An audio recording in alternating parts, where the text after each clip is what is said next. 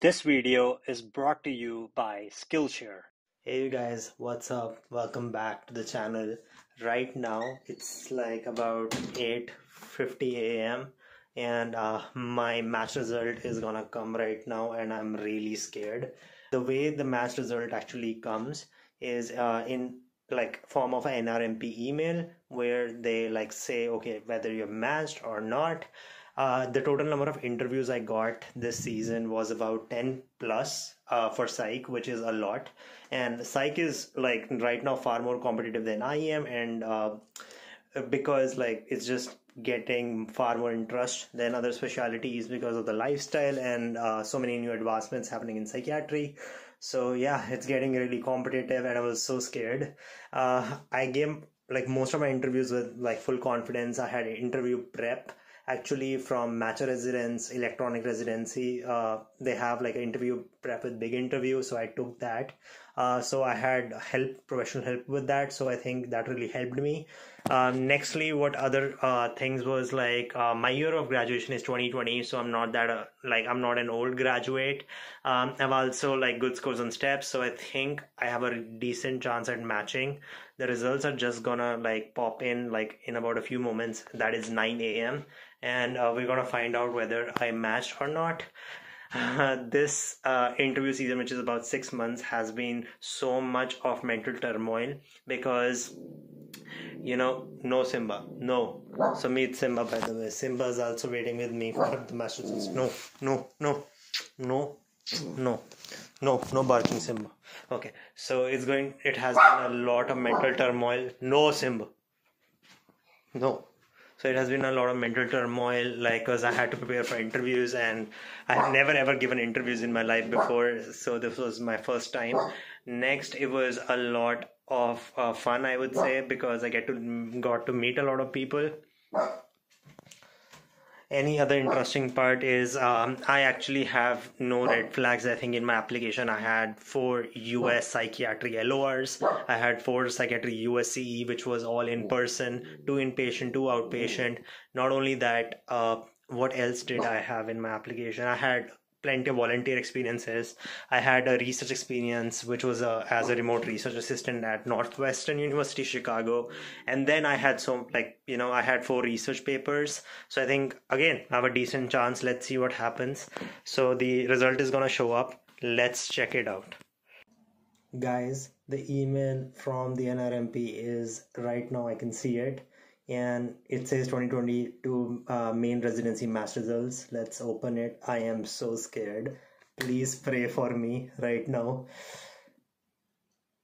I matched, guys. Congratulations, you matched. Look, I'm gonna show it to you how the match results look like.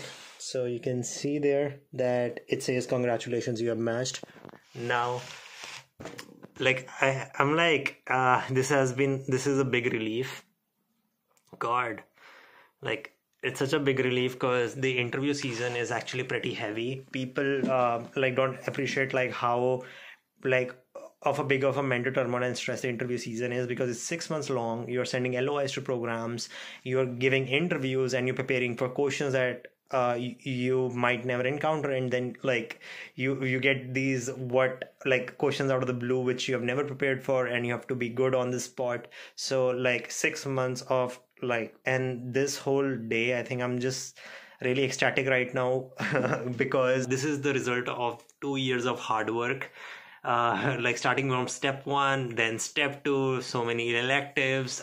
There was so much of expenditure from my side regarding like US travel, electives, and after that like I get this result that congratulations, you're matched. So I think let's see, by the way, I'll get to know where I match at on March 18th, so 4 days from now, and it will be 12 p.m. of the Friday. So that's when I'll get to know where I match. Hopefully it's my top choice. I'll let you know which place when the result comes in, but for now I'm matched. By the way, I've also done with my step 3. So step 3 was a huge thing. I got done with step 3 on 25th Feb. Like that was my first day. My second day got delayed till March 8th, so I got done with step 3 on March 8th. I didn't prepare that well. I'll make a video on how to prepare for the USMLE step 3 soon, and we'll get in touch. By the way, thank you so much for watching. Thank you to the sponsor of this video, Skillshare. Skillshare is an online learning community with thousands of inspiring classes for anyone who loves learning and wants to explore their creativity and learning new skills. The topics range from productivity to illustration to photography to video editing to photo editing. It not only gathers like experts from every field to teach, but also facilitates your learning by having no ads, projects to test your skills. New classes are being added every week with the entire catalog now available with subtitles in Spanish, French, Portuguese, and German. I myself recently took Ali Abdal's class on video editing with Final Cut Pro 10 from beginner to YouTuber to help uplevel my video editing skills and make the videos on this channel more visually appealing and engaging. Ali literally holds your hand and takes you through the entire Final Cut Pro video editing workflow, from the basics of Final Cut Pro to then adding your A cut and then video editing your B cut.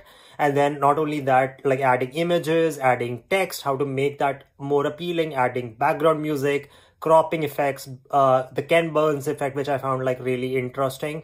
And like it helped me really like a lot with my video editing, and you can actually see that translate into my YouTube videos, which I've recently posted. I wish I had taken a class like this in the starting of my YouTube career. Things would have been far more easier. If you want to learn more about this and thousands of topics, you can do so for free for the first month using the link below. The first 1,000 people to click the link below will get a free trial of Skillshare, and so you can watch classes free for the first month risk-free. Thank you to Skillshare for sponsoring this video.